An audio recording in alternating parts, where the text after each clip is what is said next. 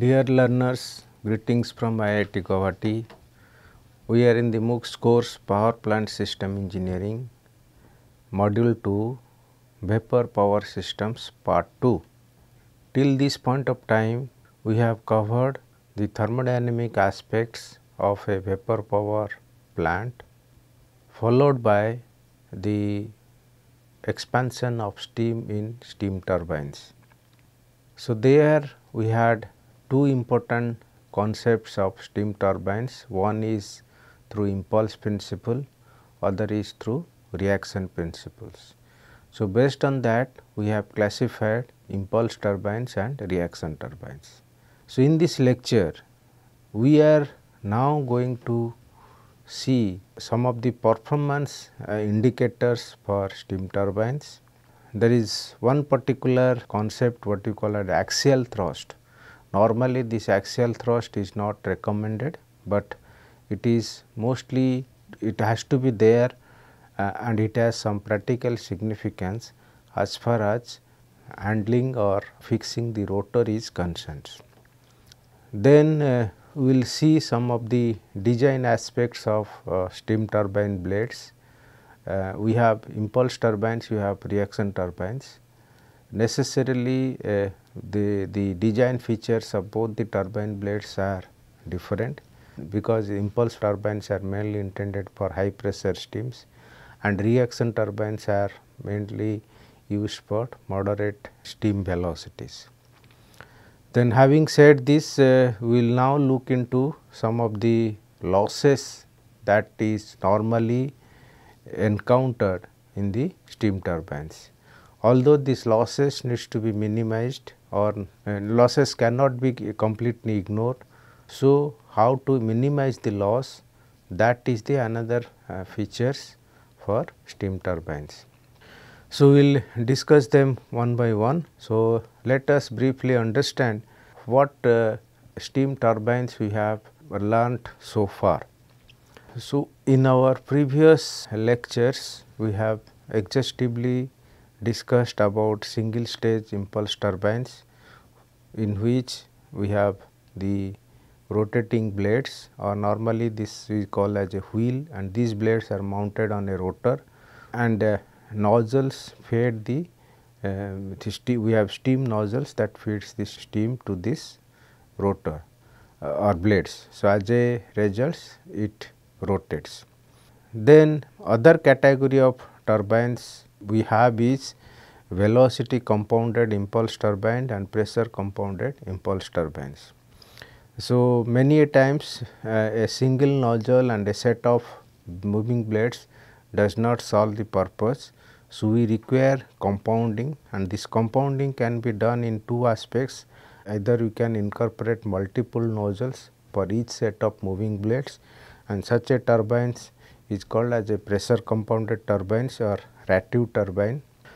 So, here the advantage is that since each nozzle supply the same pressure steam, that means each moving blades are supplied with their individual nozzles. So, this is something like that multi-stage impulse turbine. Another way of looking at the compounding is the velocity compounding, which means that single nozzle supplies the steam to this set of moving blades, and the exit from the moving blades are again reoriented to another set of moving blades through a passage normally called as stationary blades, or many times you also call this as a guide vanes. So, through this process we can draw this pressure and velocity characteristics along the length or along the passage through which the fluid moves. And the last turbine that we discussed is the reaction turbines, and this reaction turbines is we call as a Parsons turbines, where the pressure drop of the fluid has happened in stages, and in the initial category the pressure drop is higher, and towards the later part the slope of this pressure curve is different, is less. So, each of these turbines have a different advantage and disadvantage, but however these main common features for all kind of steam turbines is to find their performance indicator. So, this performance indicator for impulse turbines, which is normally referred as a D level turbines, we have derived the expressions how much work is being done per unit time. We have also calculated the kinetic energy of the jet that is impinged from this nozzle. So, this is Vs1, and then we can find out the diagram or blade efficiency. And for the single stage turbine, we also derived the expressions that for a given velocity and angle theta at which the fluid jet impinges, there is a particular speed that blade must operate, that is optimum blade speed. And normally all the turbines operate at their optimum speed, because we get the maximum work, and then we can find out the blade efficiency. Another important feature is that if when we have from the inlet to outlet, if you draw these velocity triangles, there may be possibilities that the relative velocities are not equal. So, in that case we define a parameter velocity coefficient. In fact, this is nothing but the loss that is encountered when the fluid flows through this passage. Then from each one stage, whatever work we derived, and if you divide with respect to the total enthalpy drop, then we will find out the stage efficiency. And in similar philosophy, when you say reaction turbines, we specifically referred one particular turbines, which is a known as Parsons turbine, and it since complete reaction mode of operating turbine is impossible. So, we say this Parsons turbines is 50% reaction turbines, which essentially means to us is that 50% enthalpy drop takes place in the fixed blade and rest 50% drop takes place in the moving blades. So, in a sense that if you one the basic difference is that we do not have a nozzles, rather these fixed blades or we call as guide vanes act as a or serves as a nozzle actions for the fluid which is being directed to the moving blade. So, with this philosophy, this we can have a full stream admission around the rotor periphery, and of course, these blades are curved in opposite directions, so that the fluid passage can be aligned in a particular directions.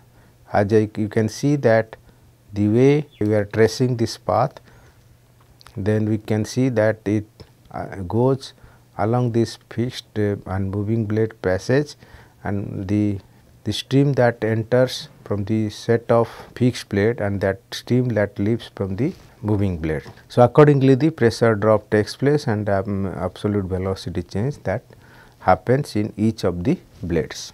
So, here also in same sense we can find out what is the rate of work or power, then we can find out optimum blade speeds. We also have a blade speed ratio, then we can get also maximum work. So, similar numbers also can be defined. Since we have in a reaction turbines we have moving blades as well as fixed blades. So, we define the efficiency in two parts, one is fixed blade efficiency, other is the moving blade efficiency. Here we can see that in a moving blade efficiency, it is nothing but the work that is being developed to the energy which is associated with kinetic energy of the jet plus the enthalpy drop in the moving blades. In same sense also we can calculate the nozzle efficiency, then we also can get the stage efficiency. All these enthalpy terms we can refer this conditioning curve for a two stage turbine, where we can plot the enthalpy and entropy data, and from this we can find all these enthalpy values, and accordingly all these efficiency parameters can be calculated. One more important factor normally we have not referred so far is the reheat factor. So, I also mentioned that in my previous lectures that if you recall this conditioning curve or normally this Mollier diagrams as shown in the figure, we have seen that when you go along these constant pressure lines, these constant pressure lines diverge and diverge as and when if you are going for higher enthalpy. So, that means we can get a since they diverge, we take the advantage of higher enthalpy drops at higher pressure stages. So, for that reasons the steam in the design point of view, we operate the turbines at much higher pressure or and temperatures, and mostly we operate in the superheated regions. So, for that reasons we since we take this advantage of divergence in the pressures at higher stages, we can find a ratio of the individual enthalpy drops to the enthalpy drop of the turbine section or for the entire stage, and that is referred as the reheat factor. So, referring to this particular figure, if you want to find out the reheat factor and your initial state is 0 and final state is P4, that is 4 Ts, H4 Ts, and so if the process has to take place in an isentropic manner, so enthalpy drop would have been H0 minus H4 Ts. Now, when we are going in stages, so one fixed plate and moving plate gives one stage, another set fixed plate and moving plate gives another stage. So, for each stage we can find out the what is the isentropic enthalpy drops. So, if you keep on calculating them, then we will find out the reheat factor. So, it will be plus, so H2 minus H4 SS. So, this numerator and denominator ratio will give you the reheat factor. So, in the first stage of moving blades it is H0 minus H2 SS, and in the second set it is H2 minus H4 SS. So, this total enthalpy drop that happens in each stage which gets added, and it is divided by, had this process been isentropic, what would have been the enthalpy drop, that is H0 minus H4 Ts. Then we will move on to next important concept is axial thrust. So, normally what we say in our analysis is that if you refer a simple velocity diagram of a single stage impulse turbine, we see that we have a blade velocity Vb, and this blade velocity is achieved when your steam jet impinges the blade at an angle theta and leaves at some velocity leaves at an angle delta with Vs2. So, as a result we have Vb, and this Vb velocity is nothing but the total wheel velocities, which is nothing but the combination of inlet and outlet velocity triangles. So, there are two parts, one is wheel velocity, that is Vw, and other is axial velocity, that is Va, and this Va comes when if Va direction is almost perpendicular to Vw, but only difference is that if if your relative velocities are not equal, that is Vr1 and Vr2, then this axial velocity will come into pictures. So, this part we will discuss while solving the problem how that axial component arises. But however, in a pure impulse turbine blades there is no axial thrust. So, that means there is due to this axial thrust there is no resulting work. So, entire work that comes by virtue of this wheel velocity Vw. In a similar sense also for reaction turbines, the blades are designed in such a way, that means this blade passage or fixed and moving blades are designed in such a way that the fluid always passes through this sequence of fixed and moving blades in a organized manner. As a result, we try to ensure that there is no axial thrust due to change in the momentum of the fluid stream. But however, what happens since the reaction turbines are operated at different pressure stages, but due to these things we have some axial thrust component that arises in the low pressure stages. Another important point is that when you think about, because these moving blades are kept in the rotor, and to keep this rotor in a running conditions, we also require some kind of balancing force. So, for that reason, in some sense axial thrust value should be as minimal as possible, depending on the requirement or the design of the turbo machine components. Then we will try to see some design aspects of steam turbine blades. So, till this point of time we have been talking about the shape of the blades, and we all have been talking about these velocity triangles.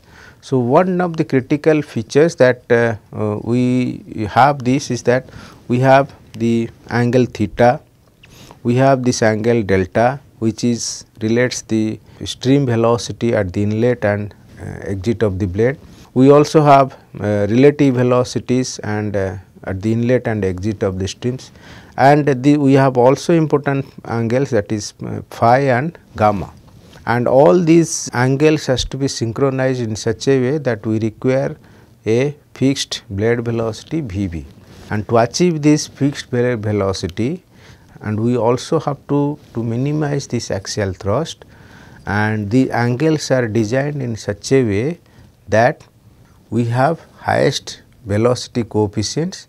At the same time we have fixed blade velocity, and to do that these angles are adjusted.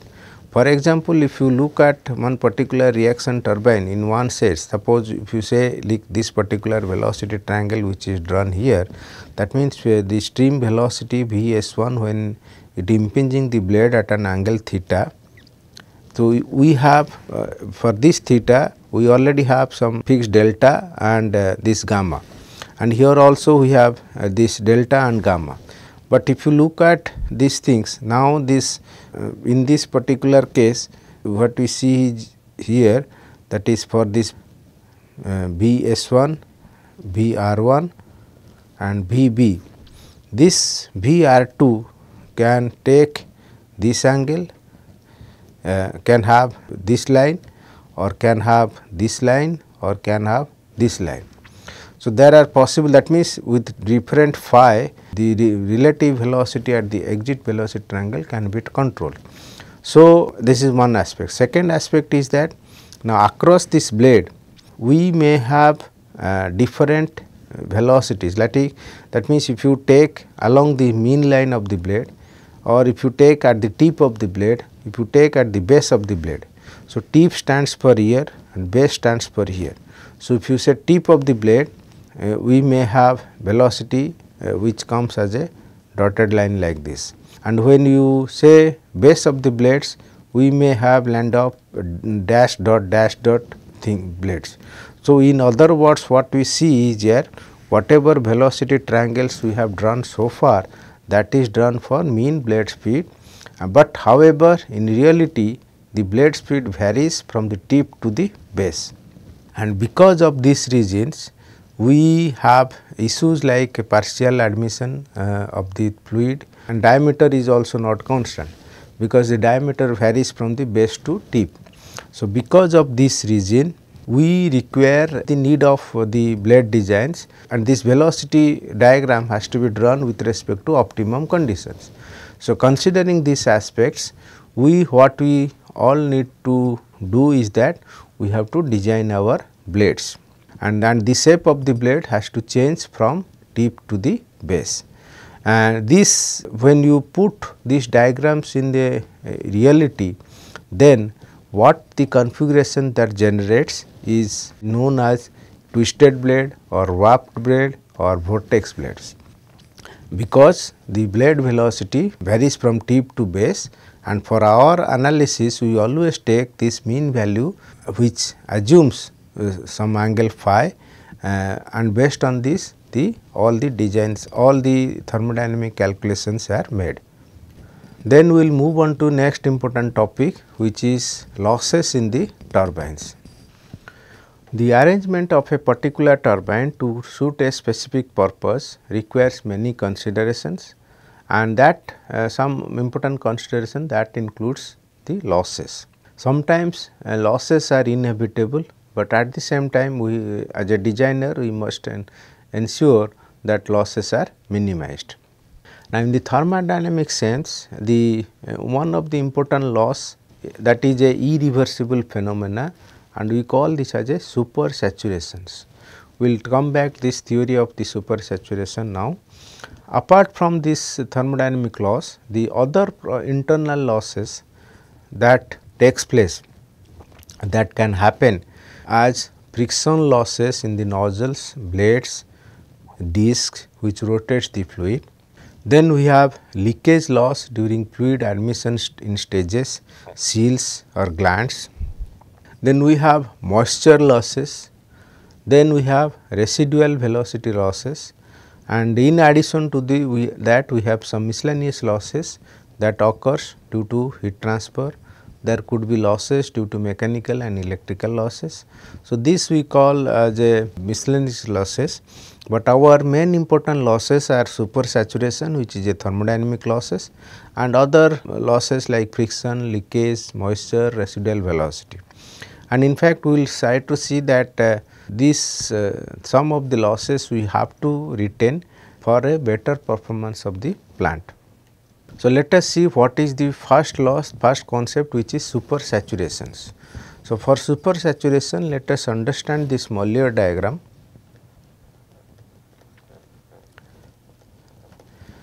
In which we have plotted two pressure lines, one is high pressure P1 and low pressure P2, and the steam is being expanded from this point, that is, let us say this is point 0 and to let us say, and it encounters many stages, and it let us say it is finally 4, 4s and 4.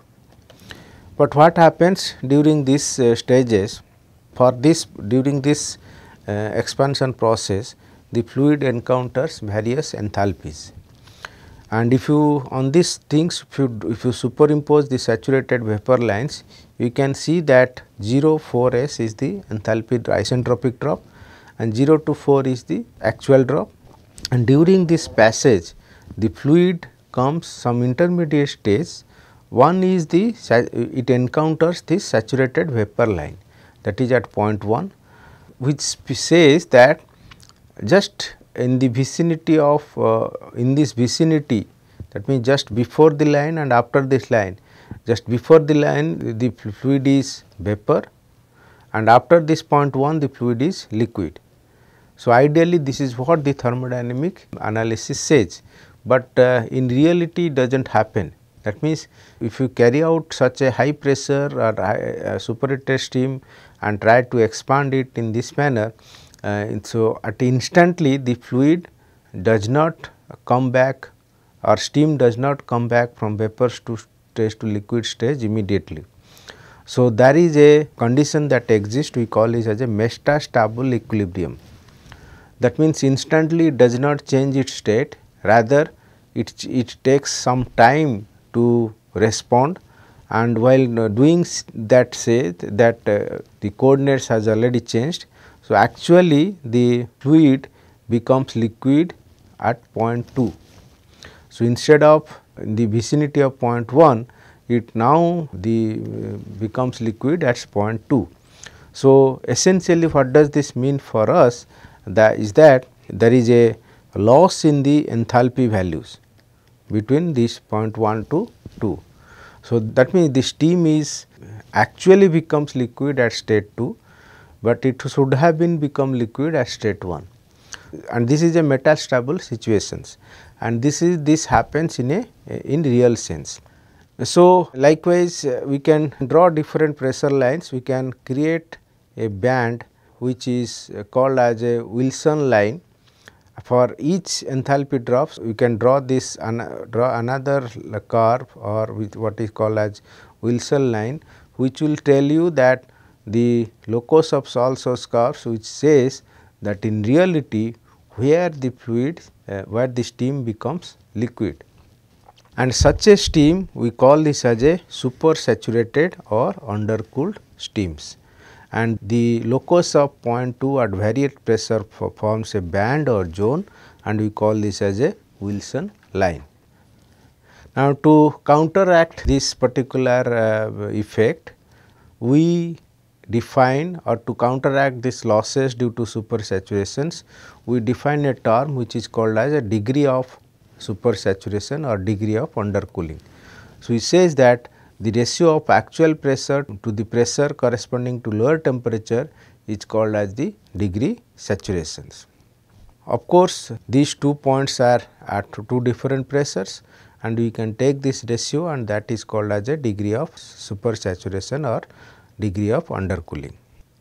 And after 2, the thermodynamic equilibrium achieves, and we say it happens, we can after this point 2, the thermodynamic equilibrium is established, and the which is detected by the pressure volume diagram at point 2.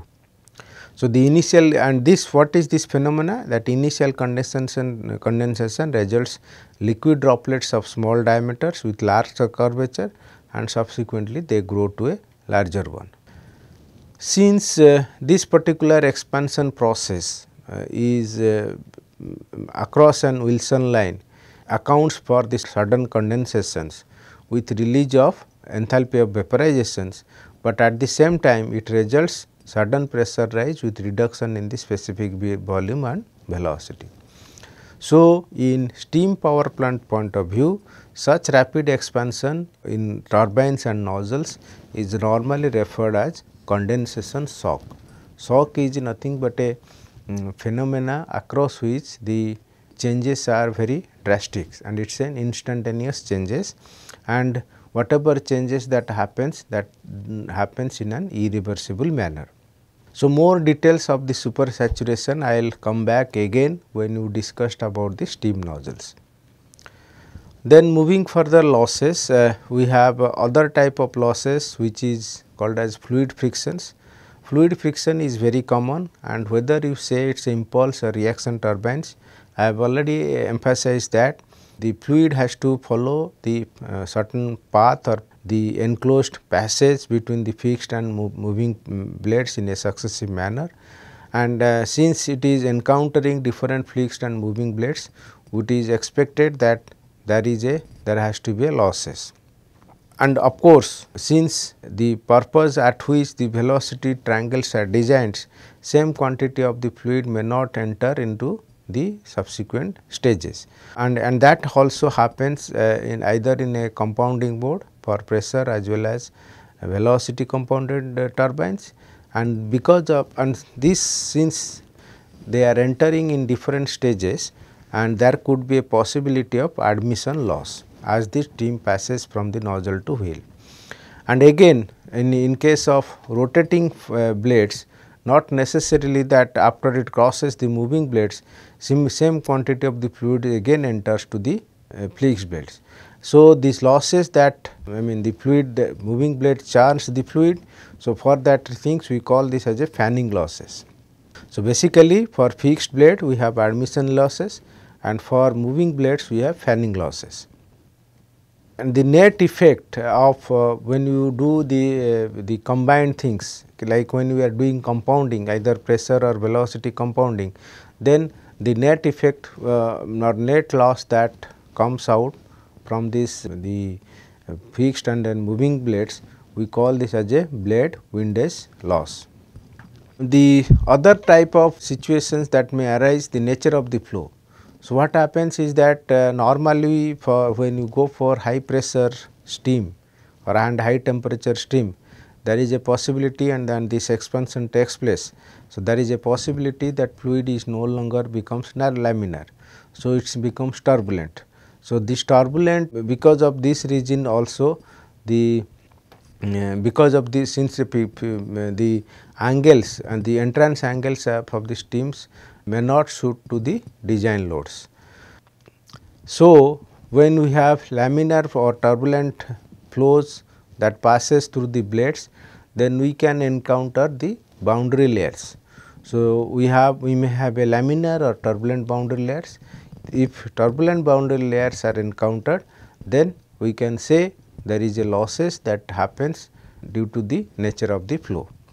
But however, looking at the kind of expansion that will takes place from high pressure steam, the fluid friction losses is almost close to 10% from all available energy sources. Another important phenomena is leakage. So, leakage is a very common when you expand the steam from high pressure sides, and of course, whether except for single stage, all other things like we have moving plates, nozzles, reaction turbines, array of fixed and moving plates, there are possibilities that steam leaks out either from the fixed plate or from the nozzles. So, the leak that can happen from shaft bearings, this leak can happen also from the outside of the turbines. So, we require proper sealing from them, and because of these reasons, whether it is a reaction or impulse, and when you are looking at very high pressure steams, so there is a possibility that leak can happen from any of the stages. And in fact, higher is the pressure drop, greater is the leakage, because greater is the tip to clearance to the blade height, and this leakage loss normally at a designer point of view contributes 1% of the total energy available to the turbine. Moving further, another leakage that can happen through the external glands, then leakage loss can also be part of the blade tips and casing, and the leakage are higher when the pressure is high. So, that is the reason. So, it is mainly advisable to use impulse stage at high pressure regions and reaction stages at low pressure region. So, at low pressures the friction losses becomes more important than the leakage.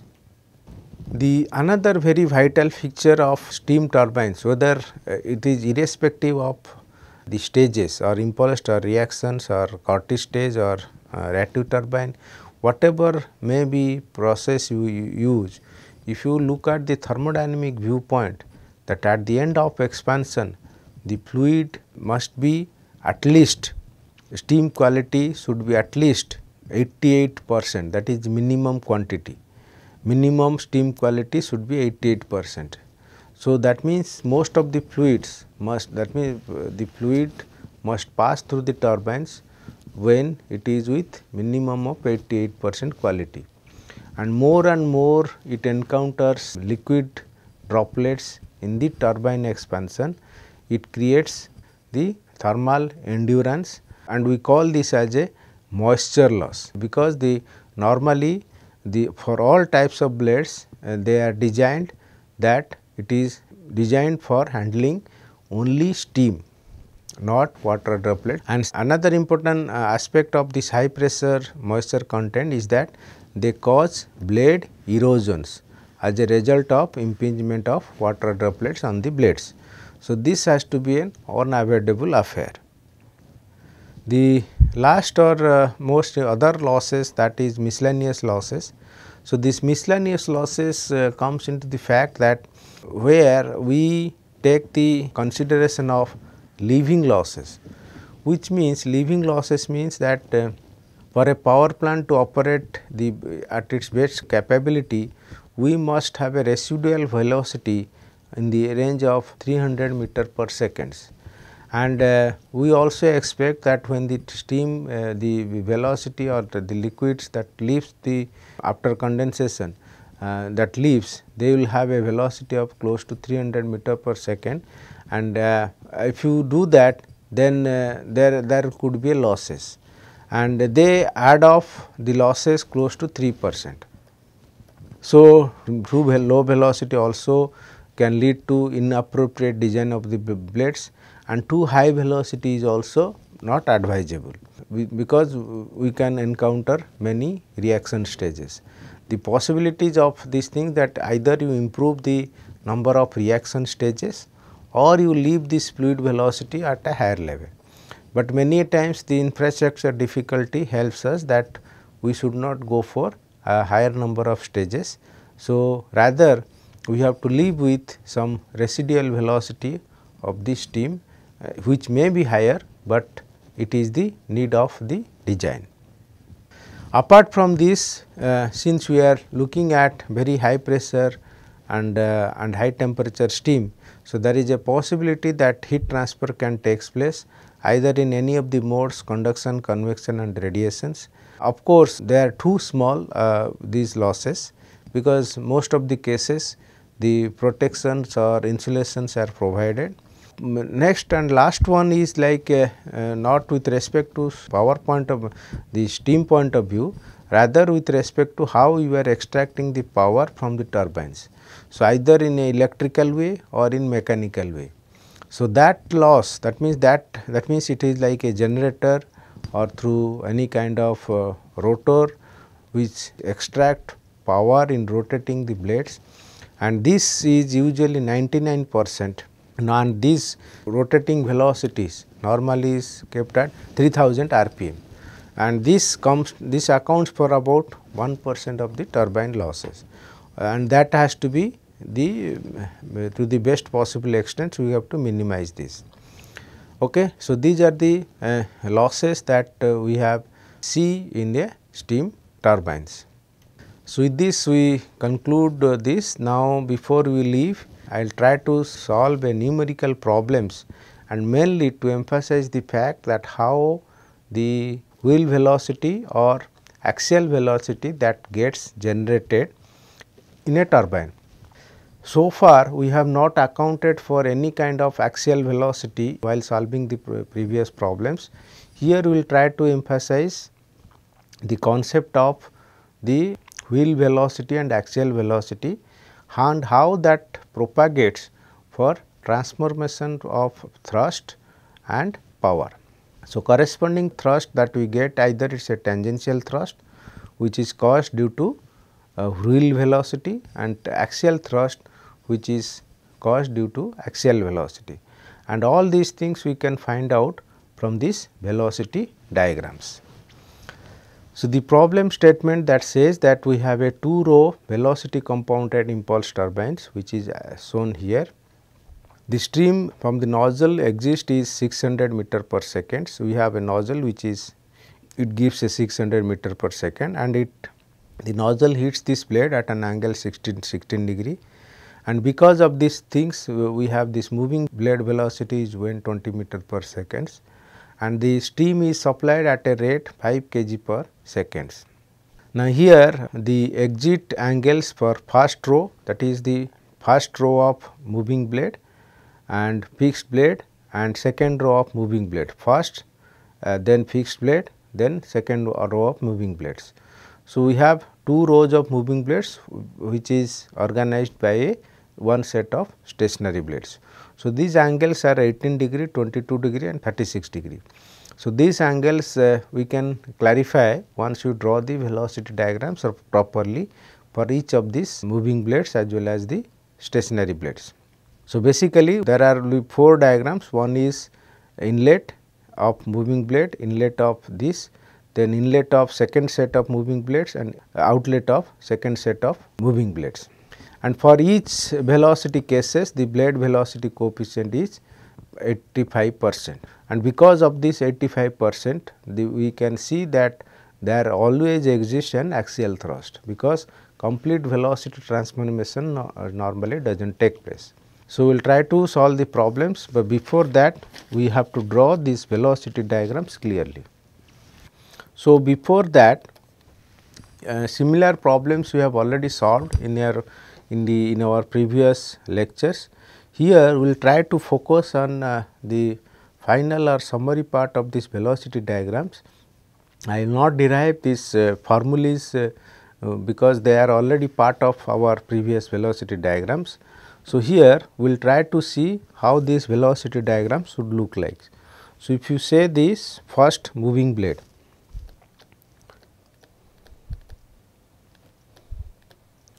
so when you see this first set of moving blades, what we see, we have Vb. For this velocity Vb, this is comes corresponding stream velocity is Vs1, BB,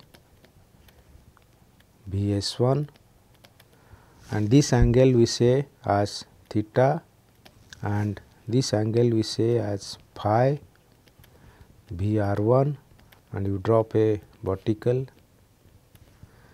Then for this outlet we have this BR2, BR2, BS2, and we can drop a vertical here, you can draw it here, and let us see what is this wheel. But after drawing this velocity diagrams, you name this as A, B, C. This naming was done in same manner as we did in our previous problem. Then here we have P, we have R. So talking about the angle, this is theta and phi, and this angle is delta,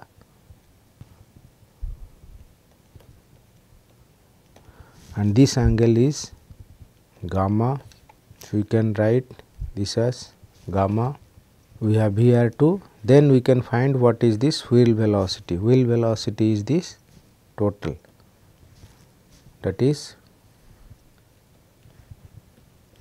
delta P W1, and if you see here, there is a difference in the velocity in the axial directions, which is BA1, and this happens when we have the first set of moving blades. And similar triangles we can draw for the fixed blade. So fixed blade means, or we say it is a stationary blades, we call it as a guide vane. Now here also for same velocity VB, we have BS3, because S2 we have BS3 enters. This is angle theta. Instead of theta I put theta 1, and BR3, this angle instead of phi we say it is phi 1. So you can drop a vertical, and from here also we can draw like this outlet, where we can say it is BR4 and BS4. These angles can be rewritten as delta 1. Initially it was delta, now it is here it was delta, and here it was delta 1. So we can find out, you can drop a vertical here.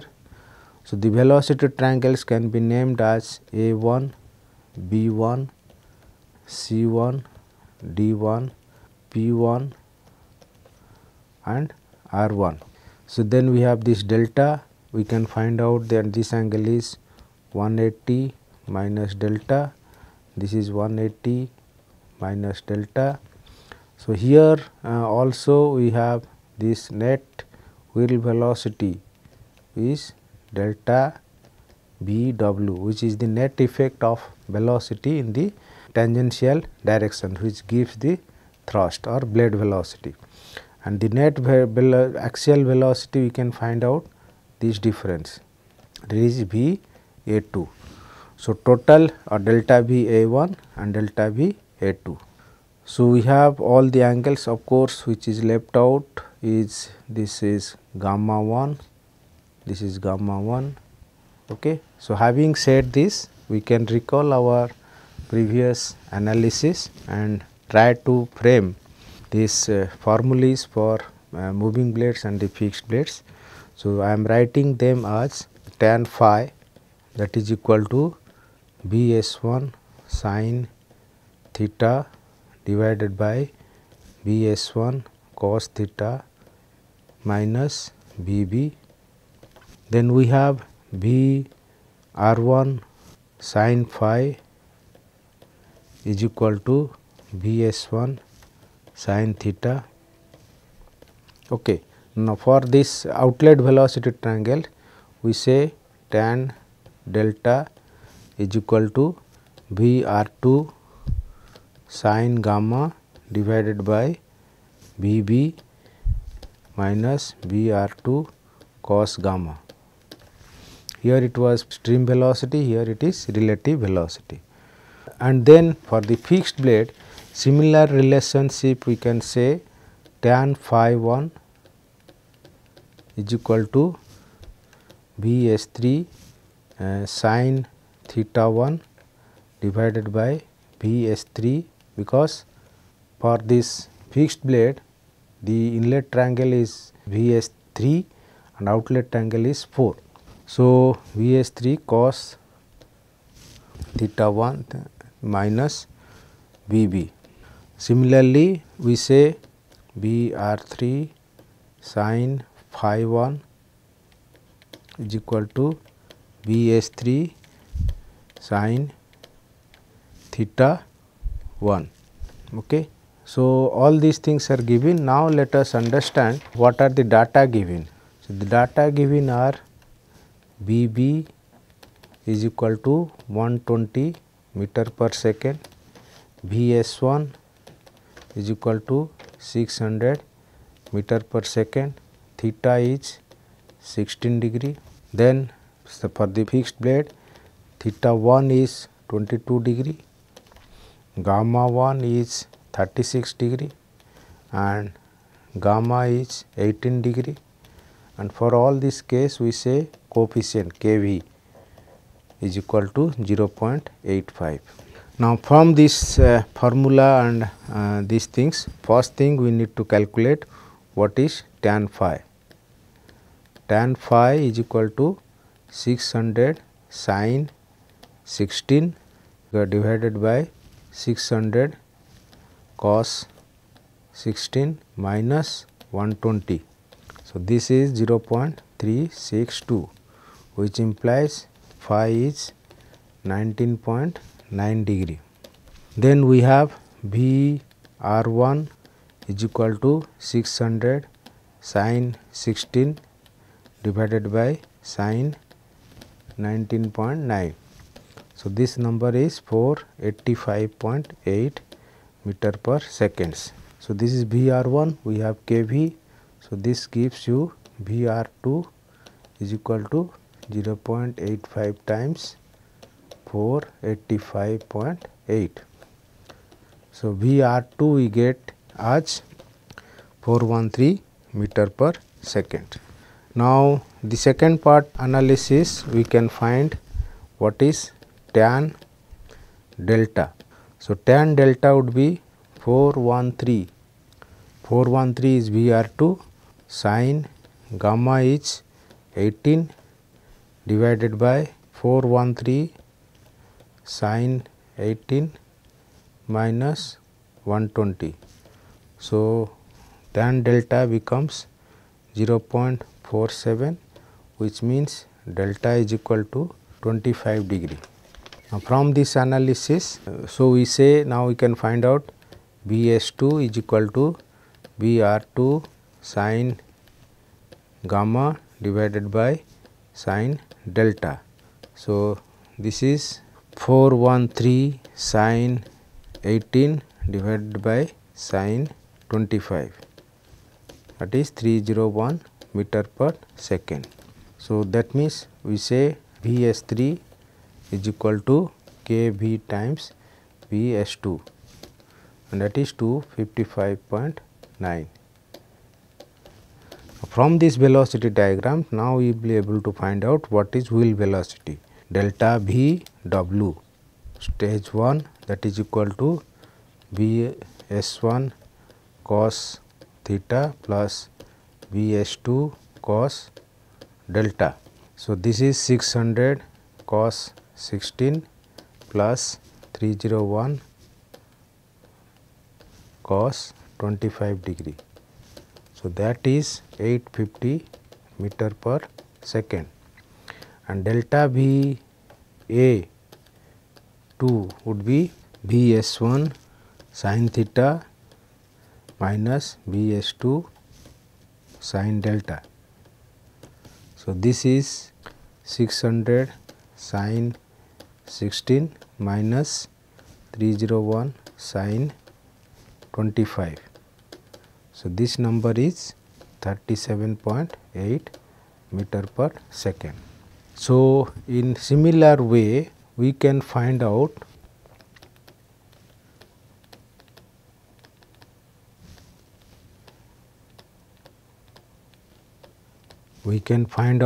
what is tan phi 1, that is twice 55.9 sin 22 divided by 255.9 cos 22 minus 120. So, this is 0.81. So, we get phi 1 as 39.3 degree.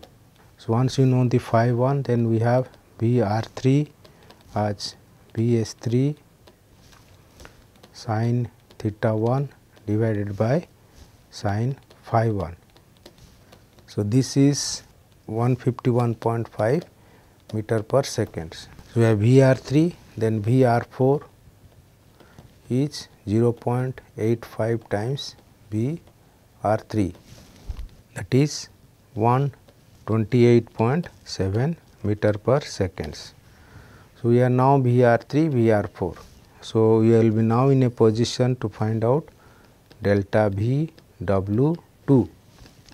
It is Br3 cos phi 1 plus Br4 cos gamma 1, and delta V A1 would be Bs3 sin theta 1 minus Br4 cos gamma 1. So, by inserting the values we say delta B W2 would be 151.5 cos 39.3 plus 128.7 cos 36.